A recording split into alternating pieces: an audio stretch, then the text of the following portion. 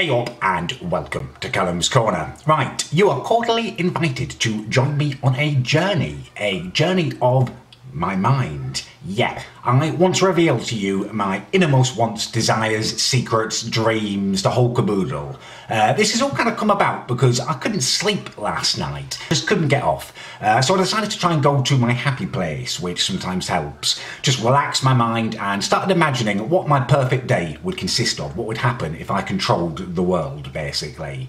And before I knew it, my mind was freed, it was released, it had gone on this massive journey. And it wasn't just like, oh, amazing, you know, you win the lottery and you're king of the world kind of thing. It all made sense because of the way my mind works. You know, I'm a logical bear kind of thing. Everything in this scenario was perfect. It was logical. It could feasibly happen and it was just a perfect day. And I suddenly thought, you should share this with your corner because it reveals so much about you. You know, it's a great way to let people know what's inside of Callum. So that is what I'm going to do. If you want to share your perfect day with me, do comment it down below. I will be reading through them and replying. The only limit on it is your imagination. Right, okay, I'm going to try and focus now and get back in the frame of mind I was the other night. So, I wake up, I am in the Caribbean. I am in a really posh resort, one of those kind of, I don't know, they're like shacks, but they're not really shacks. They're on stilts and the sea's beneath you and you've got great big four-poster beds. I'm staying in one of them, right?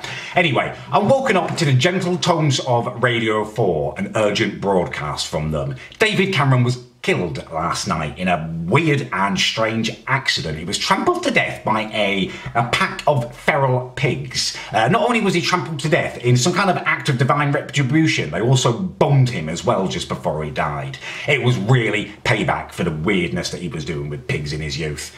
Anyway, it doesn't bother me. In fact, it quite pleases me. I think David Cameron was a massive spasmoid.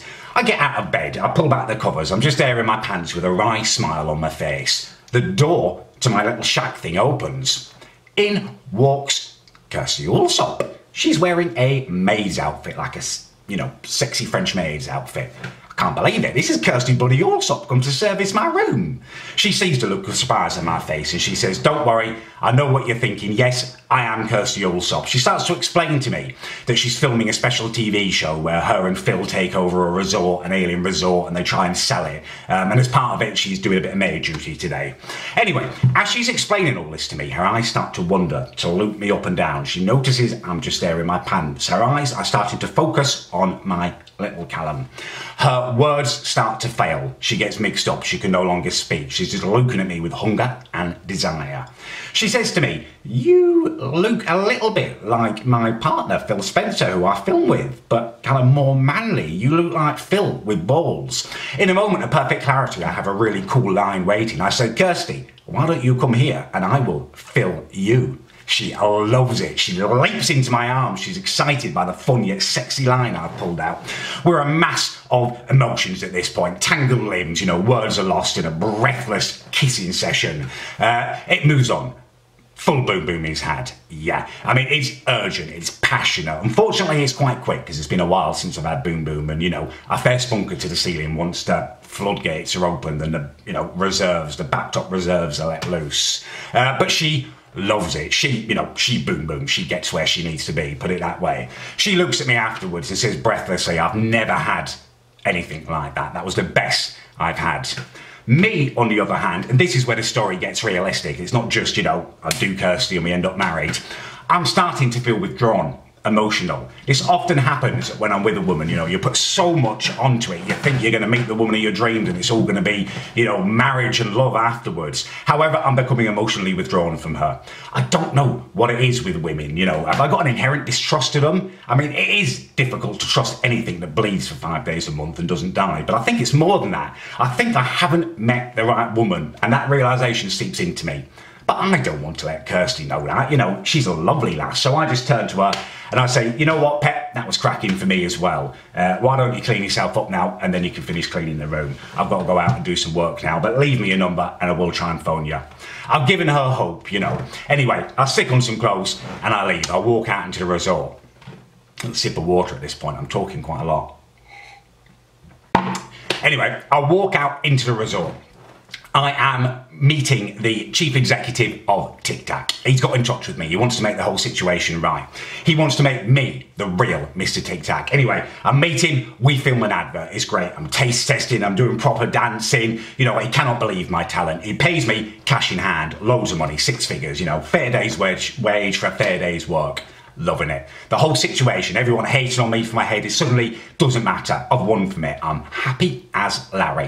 So, I stroll down to celebrate my new wealth and I go to a bar by the beach. I order a beer. Next to me is Alan Shearer, Blackburn legend. Anyway, we start talking about Blackburn. He's all, you know, it was the best, you know, time in my career. I never played as well as I did there. I love the club. A little guy who we didn't even notice who was sitting behind Alan pipes up. It's Bill bloody Gates. I mean, he can't even make eye contact with us because he's like a beta male, you know, he's a little geek and, you know, we're big alpha males. But he tells us that hearing us speak about Blackburn with such passion has ignited a love in him. He's going to buy the club, take it over from the Venkies and make them the biggest club in the world. I'm bloody delighted about this, not least because Bill Gates is going to put me on the board and I'm going to have a say in the way the club is won. Anyway, me and Shearer, we decide to celebrate. He's got a few mates down on the beach. It's Sutton, it's Colin Hendry. It's basically the Blackburn Rovers 1995 title-winning squad. We play 5-a-side. I play even better than Tim Flowers in goal. Everyone loves me. Anyway, I walk back to the bar afterwards. I'm parched. It's a hot day and I order myself a lager top. Goes down sweet, half of it, at the draft. None of that weird gassy bloating that you sometimes get. It just feels good. Other half, done. Moisture dripping down the glass. It's the perfect beer on a cool day. I let out a celebratory burp. Big, bold burp, like, you know, and I look round and there's a pretty woman there. And she's not disgusted by this. She likes it, in fact. The fact that I burp, she thinks is funny. She laughs. I realise that this is Khaleesi from Game of Thrones. She's sitting there, right? She comes up to say hello to me. Just as she comes up, Mr. Tic Tac executive comes round the corner, right? And he's got with him a famous film director. He sees me and Khaleesi standing there next to each other and he exclaims, "What is this chemistry between the two of you?" He talks to us about a Game of Thrones follow-up called The King. Basically, it is set 100 years after the whole Game of Thrones. The realm is settled again, but it needs a strong leader. They want me to be that. They want Khaleesi to play my wife, but she would really be the daughter of Khaleesi, but it doesn't matter. It's the same girl who plays Khaleesi. We start talking about it being Khaleesi. It turns out we get on like a house on fire.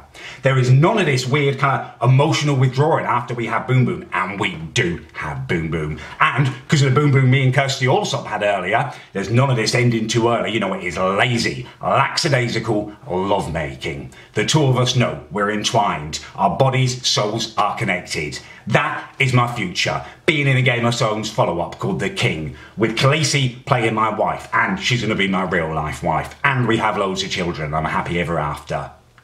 Yeah, that is my perfect day. As I say, do let me know below what you do on your perfect day. And if you like the video, leave a thumbs up. If it was terrible, leave a thumbs down. Well, actually, not if it's terrible. That's too harsh. That shouldn't be the criteria. If you didn't enjoy it, leave a thumbs down. Just let me know your thoughts, really. We're all about honesty here in the corner.